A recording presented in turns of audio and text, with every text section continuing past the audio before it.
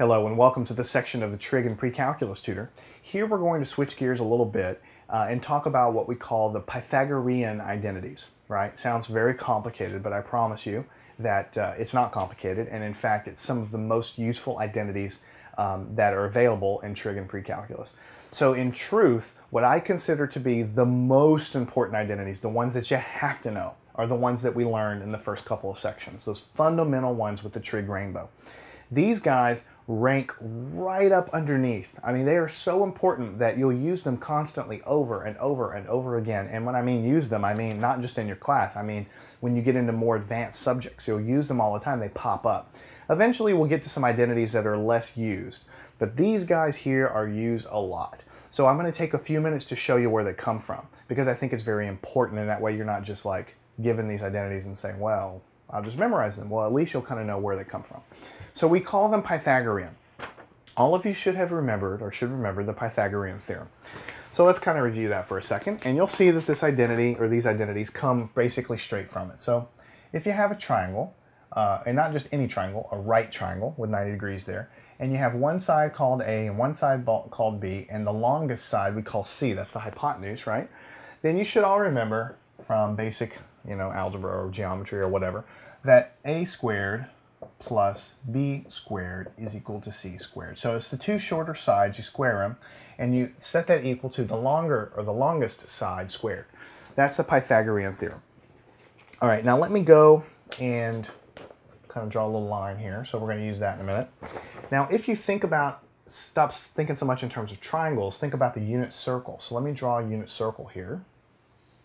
Unit circle, we use all the time in Trig and Precalculus. You should know that by now, right? And when we say unit circle, it just means it has a distance or a radius of 1. So I'm going to put 1s everywhere, just so you kind of get reminded that we're talking about a circle with radius 1. So let me go ahead and draw. Here's the circle, and you have to apologize. I apologize in advance. This kind of looks more like an ellipse, right? It's not a perfect circle. So you have to kind of use your imagination and say, well, that's a circle. All right, so then let's take any random angle, right? So here from the origin, we'll draw something up to the unit circle like this, and we'll put some angle there, right? So this specific angle doesn't matter. It can be anywhere, right? I'm just drawing a specific example to show you, right? How do we define sine and cosine, right? How do we define sine and cosine in general? Well, we have talked about that a lot.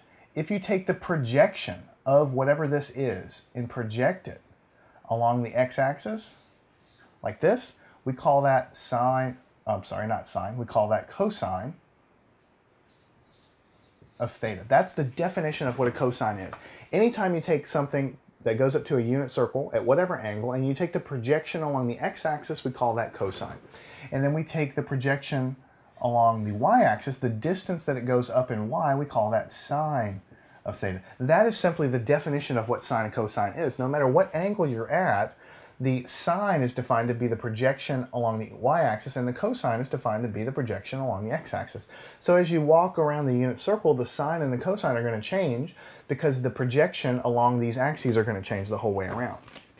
But don't forget, this is a unit circle, and that means that this side, if you kind of think of this as a triangle, right? That's kind of where we're going here. This is a triangle. This leg, we call it sine theta. This leg, we call it cosine theta. What would this leg be? Well, this is the hypotenuse. It goes all the way to the unit circle. That leg's always going to have a distance of 1. So no matter what angle this guy is pointed around the unit circle, the distance of this leg is always 1 because it's always touching the unit circle. The sines and the cosines are going to change, of course, as we move around, but the hypotenuse is going to be this guy. So the Pythagorean theorem, it applies to all right triangles. All right triangles. All we've done is we've put a right triangle. I haven't really shown you, but this has got to be right angle here. We put this right triangle inside of a circle. So you can kind of erase the circle and erase the coordinate axis if you want, but it's still a right triangle. So, much like what we've written here, what we have now is sine squared of theta plus this leg, cosine squared theta, is equal to the hypotenuse squared, c squared. But since it's 1 squared, it's just 1, right? This is the fundamental Pythagorean identity. sine squared, which is the leg of this triangle, plus cosine squared, which is the angle, the length of this part of the triangle, they correspond exactly to these legs up here, just like we write for any triangle. The hypotenuse is always 1 for a unit circle, so we just have a number there. So this is very, very important. Sine squared plus cosine squared is equal to 1. Now let me make sure, absolutely sure, you understand how to use this. What it means is, for any angle, now you can kind of erase this from your mind. This is the actual identity that we're going to memorize, that you're going to memorize because you're going to use it so much. What it means is, for any angle, take 45 degrees, or whatever, pi over 4 radians, pi over 3 radians, it doesn't matter. Whatever angle you put in here, the same angle in both spots. You put it in here and you get the sign of that number. When you write the square like this, like right here, let me go over here and say that sine squared theta. This is the same thing as writing sine of theta, and you take the quantity and you square it. That's what this means. When you put the square in between the sine and the theta, it's a shorthand way of saying sine theta, take the answer and square it. So if you go in your calculator and put like 45 degrees here or pi over 4 radians here, and you take the sine, you're going to get a number. And then you take the result and you square it. That's what we're doing here. So we take the angle, we take the sine, then we square it. Okay, then we take the same angle, pi over 4, if that's what we're working with. The same angle that we did here. We take the cosine, and then we square that. And we take these two quantities and we add them together, you'll always get 1. That's what that means. That's why it's such an important identity. It doesn't matter what angle you're working with, 224.359 degrees, or pi over 69 radians. It doesn't matter what angle. If you take pi over 69 radians and take the sine of it, and then you square that answer, and you take pi over 69 radians and take cosine, and then you square that answer, and you add the two things that you just got, you will always get 1. Always, always, always. It's always true. That's why it's a fundamental Pythagorean identity. The reason it's always true, is kind of why I wanted to show you this, is because it comes directly from this unit circle. It comes directly from the fact that this Pythagorean theorem is always true. And since sines and cosines are always defined in terms of triangles, that's why this falls out, right? But what you'll find is lots of times when you're dealing with an identity or solving some trig equation or something, you might have a sine squared running around, right? You might have a sine squared running around. And it might be useful to take this and move it over here and solve for sine squared and then do a substitution to use this Pythagorean identity in the solution of a problem. Okay, so this is what I want you to remember. Now let me kind of draw a little divider here. Let me derive another identity that comes from that one, from the one we already have, which is also extremely, very, very useful. So let me rewrite what we know. Let me switch colors here.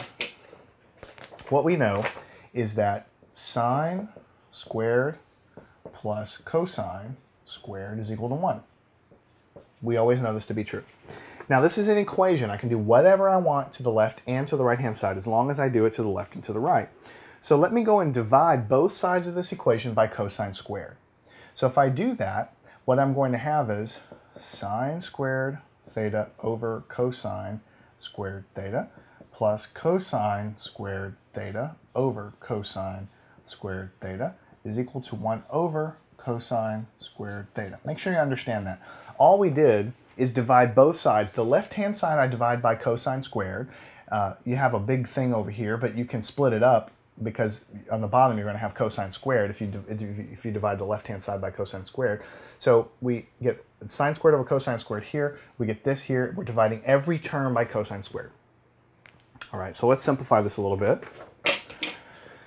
What we have here, when you think about it, since we have sine squared on the top and cosine squared on the bottom, this is like sine theta over cosine theta, quantity squared. Here, cosine squared over cosine squared is 1. And here, this is 1 over cosine theta squared. The reason I'm writing it like this is just to kind of help me in the next step. You can leave it like this, but you know, when you have something squared on the top and something squared on the bottom, you can kind of take the square out and kind of keep everything inside, because when you think about going backwards from the rules of algebra, the square is going to apply to the top and the square is going to apply to the bottom, which is what we started with. The square here is going to apply to the top, which is just 1. The square here is going to apply to the bottom. So I've done nothing. All I've done is kind of pull the squares out because of the following step. What is sine over cosine? Sine over cosine is tangent. So really what I'm going to have on the inside of this parenthesis is tangent, but since it's squared, I'm going to write it as tangent squared theta. plus 1 is equal to. What do we have here? 1 over cosine. This is a great example of wanting to use the trig rainbow, but you can't really remember, like, what is 1 over cosine? So this is what I do. I say sine, cosine, tangent, cotangent, secant, cosecant. I write this on my paper just like this, and I say 1 over cosine. Cosine goes with this one. It must be 1 over cosine must be secant. So secant theta, and of course it's squared. So, you know, cosine is 1 over secant. Secant is 1 over cosine. They go back and forth. So that's why the trig rainbow is so helpful. So you didn't have to look in a book. You just remember this, and you can apply it. So this is the second one that's very, very important. It looks very, very different, but it's the same thing. You start with a Pythagorean guy, and you can divide and manipulate in the way that we've done here. This is very important. Tangent squared plus 1 is secant squared. That is one that you're going to be using a lot. So what I'd like to do now, since we want to work some problems here in just a few minutes, is I want to rewrite these Pythagorean identities on the board here. So the most fundamental one is sine squared theta plus cosine squared theta is equal to 1. This is always true. Here we have tangent squared plus 1. The way I actually like to remember it is 1 plus tangent squared theta is secant squared theta. 1 plus tangent squared is secant squared. You know, when you think about it, that's not too hard to remember. 1 plus tangent squared is secant squared. And also, if you start with this guy, see here we divided by cosine, and then we simplified everything. If you divide by sine, right? Divide by sine, divide by sine, divide by sine, or I should say sine squared. Divide by sine squared, divide by sine squared, divide by sine squared. If you do the same kind of simplification, you'll arrive at a different result that'll look very similar. 1 plus cotangent squared is equal to cosecant squared. 1 plus cotangent is cosecant squared. These are what we call the Pythagorean trig identities.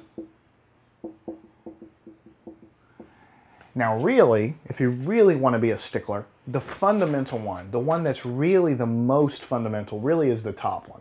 Because these other ones really come from the top one. We get them by manipulating the top one, by dividing and simplifying, right? The only reason I showed you that over there really is to kind of enrich your learning and to kind of show you that these things don't just come out of thin air.